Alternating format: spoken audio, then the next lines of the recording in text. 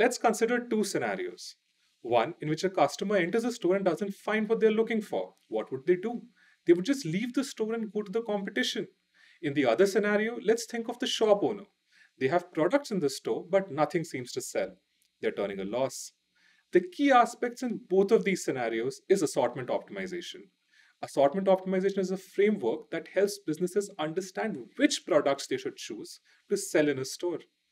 These decisions can be made on the basis of various factors and constraints, such as historic demand, predicted demand, the store's available space, and the budget.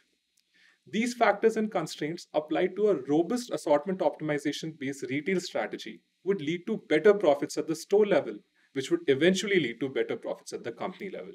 To add to that, it could lead to a simplified supply chain and improved procurement.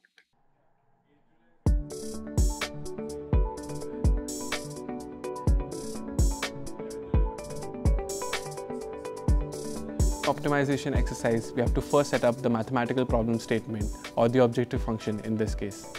Since we have approximately 5,000 stores across the United States of America and each store has around 10,000 SKU outlay to choose from, we go with the objective function of maximizing profits, which is given by beta ij, which is our decision variable, multiplied by the predicted demand, yij, multiplied by the difference between the price of each SKU minus the cost of acquisition for each SKU. Now every business has constraints to work from, and in our business there are three sort of constraints that we were really trying to optimize. First, the volume constraint. That means that each store would have a maximum sort of shelving space from which the SKUs could be sold.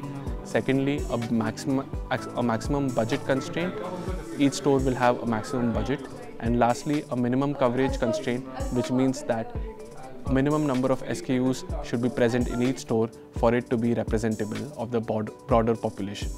So we created a stratified sample by choosing the top and the bottom performing stores from each of the 7 regions among the 5,000 stores data that we had. After choosing the data and writing the code in the Python, we found out 3 results. The first one is reducing the SKU mix by 4.5%.